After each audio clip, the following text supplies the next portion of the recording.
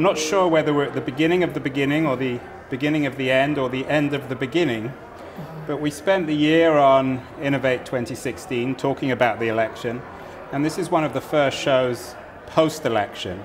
In the shows this year, I always said, well, we'll have you on after the election, and one of our stars this year was Freada Kapor Klein, a partner at Kapor Capital, and a very committed, passionate political social thinker.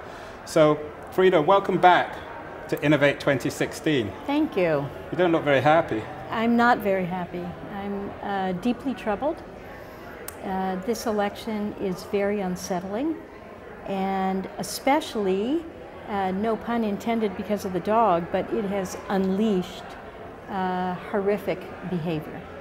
And very short time ago, I was in the Slack channel with my Project Include colleagues, and somebody reported that an African-American close friend of all of ours was called the N-word on the streets of San Francisco. No reason other than it's now okay to do things like that. So is this what you most fear about the outcome of the election? It is one of the things I fear, but it's not just about language, and we know that language has a cumulative effect, and it changes perception and it changes behavior. So I'm worried about a host of policy changes, and I'm worried about a host of behavior changes. Freada, I know you've been quite critical in your career of Silicon Valley and some of the inequalities and cultural practices. How do you expect this revolution, this election, I said revolution, or maybe reaction, how do you expect the Trump presidency to change Silicon Valley? I hope it will galvanize Silicon Valley to get out of their bubble, to face issues that they've actually had some hand in creating, to do something about income inequality, to get serious, finally, about diversity and inclusion.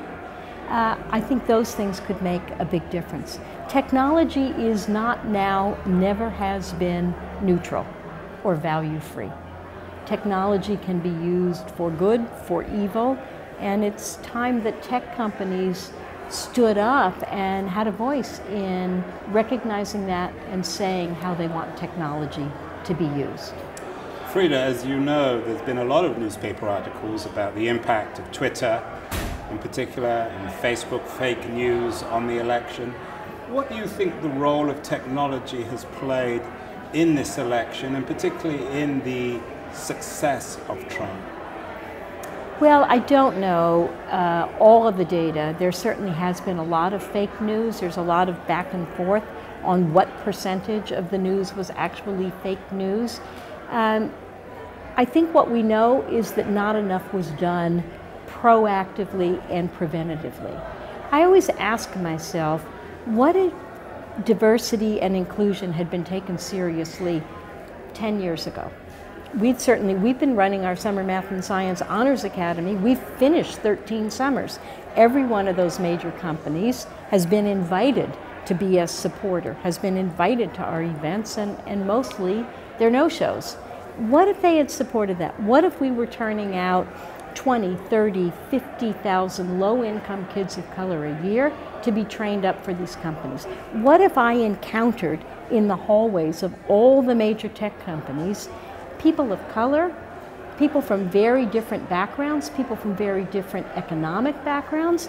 Maybe we would have built the empathy that didn't require something as cataclysmic as a Trump election.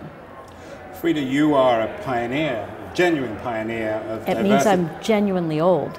Well, you're a genuine pioneer of diversity in the workplace. I know, I think at Lotus Notes, you were the first company to actually pursue strategies of diversity in the workplace.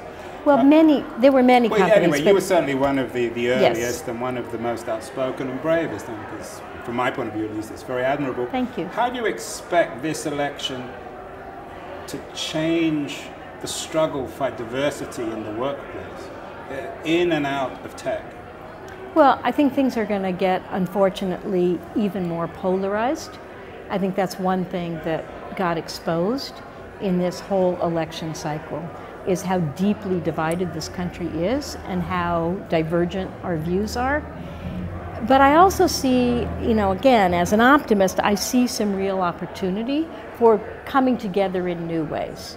Look, I think that both the Democratic Party and the Republican Party have been left in shambles in one election. That's an opportunity for something new and different that really speaks to issues like income inequality.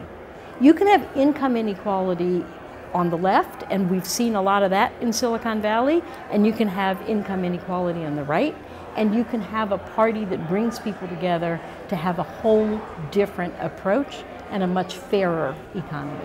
Finally, Freada, a couple of things that Silicon Valley people can do today or tomorrow, specific things. Well, to quote my Project Include colleague, Erica Joy Baker, companies can double down on diversity and inclusion. I think having those different perspectives, those different lived experiences in your workplace are going to help you understand what's going on, the impact of the Trump election. I think you can also make sure that you're supporting and creating safe spaces for those who are genuinely and rationally fearful right now. And I think it's time for leaders to stand up and be counted for what's right. Well, as always, Freada Kapor Klein, real honor, pleasure, maybe not Thank you. The most cheerful of times, but thank you so much, and hopefully we'll have you back in more cheerful times. Thank you. Thank you.